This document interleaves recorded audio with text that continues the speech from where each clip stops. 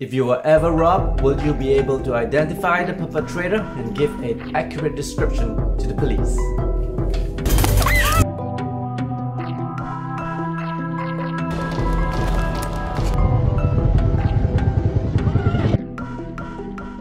So let's put you to the test. I'm going to show you this picture and I'm going to ask you to identify a lineup just after the timer ends.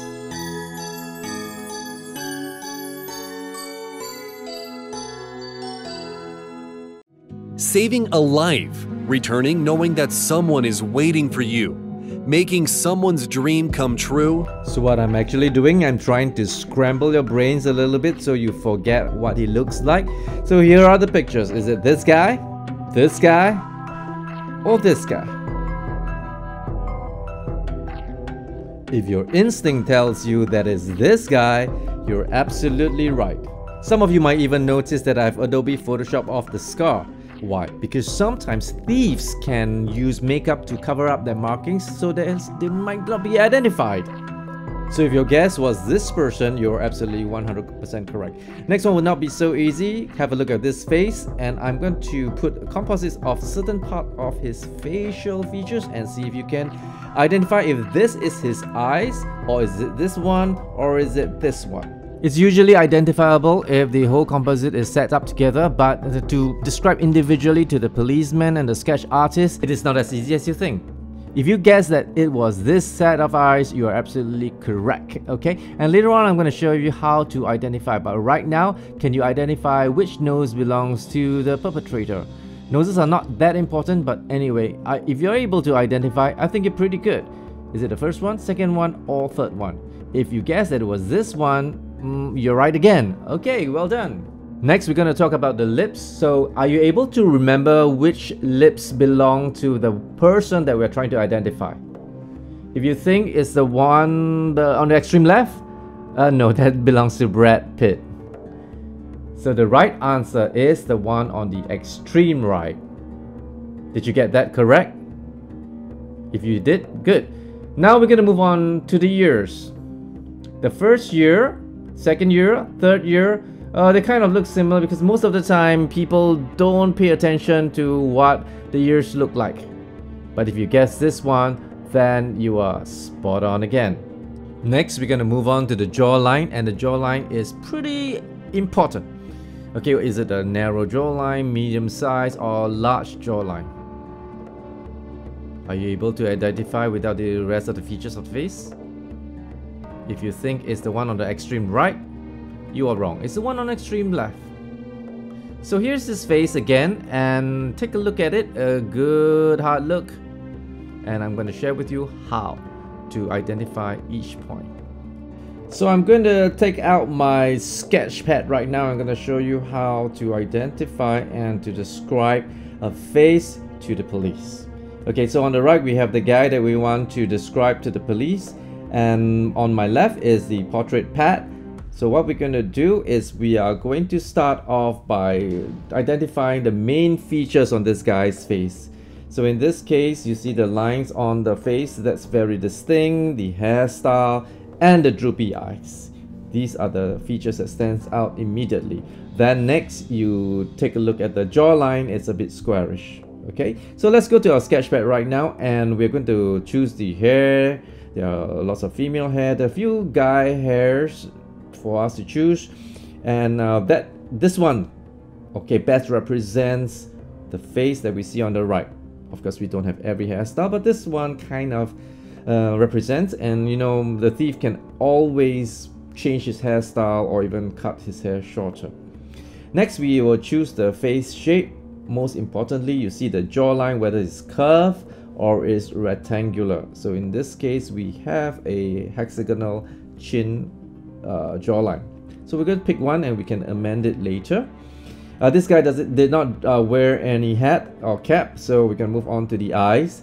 So for the eyes, we try to identify whether this person has double eyelids or single eyelid. In this case, he has massive double eyelid. Okay, so we're going to pick one with a massive eyelid, and so we're going to find one that is droopy eyes.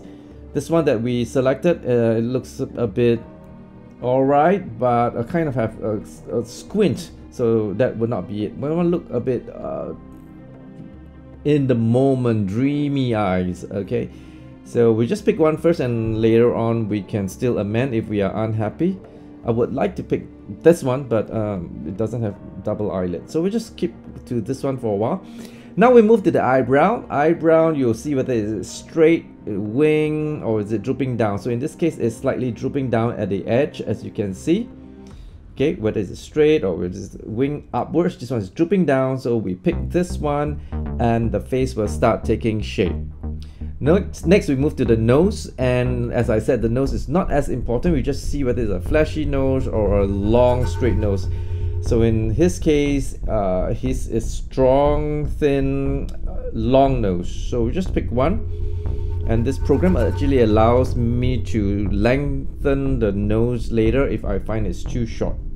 Okay, so we just plunk that, and we move on to the lips. For the lips, we'll see whether it's thin, disappearing lips, or in this case, it's full, and you can see a cupid shape. That means the top lip look like a McDonald's M. Okay, so that's a cupid lip. So we'll pick one that will be able to best represent this person.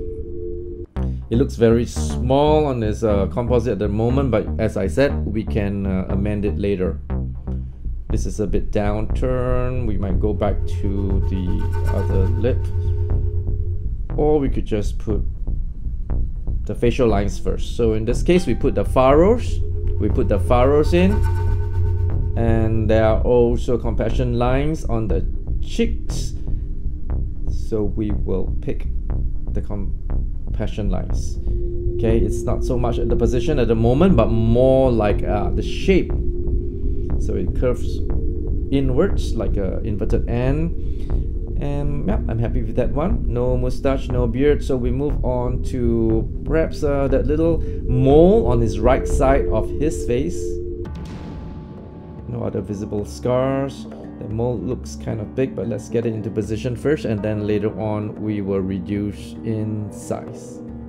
Now we are going to shift the compassion lines down, because as you can see, it's very far away from the lips. So we're going to move it down. The compassion lines actually cuts below the lips. Yeah, that's more like it. The furrows, no, we're going to change much. So the lips look kind of small. No, we're going to expand the lips so it looks a bit more closer representation of the person on the right. Oh, the ears, we're missing the ears. So yeah, let's put some ears. That we'll need two choices. When it comes to ears, it doesn't matter.